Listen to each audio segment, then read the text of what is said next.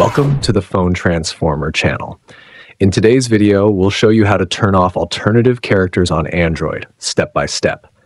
If you find this video helpful, please subscribe to our channel for more tech tips and tutorials. Let's get started. Step 1. Take your Android phone and locate the Settings app. You'll usually find it on your home screen or in the app drawer. Once you spot it, tap on it to open the Settings menu. Step 2. After opening the Settings app, scroll down until you see an option labeled General Management. Tap on this option to proceed to the next step. Step 3. Inside the General Management menu, look for the Keyboard List and Default option. Once you find it, tap on it to access the keyboard settings. Step 4. Now locate and tap on the Samsung Keyboard option. This will take you to the settings specific to your Samsung keyboard. Step 5. In the Samsung keyboard settings, scroll through the options until you see one labeled Layout. Tap on it to continue.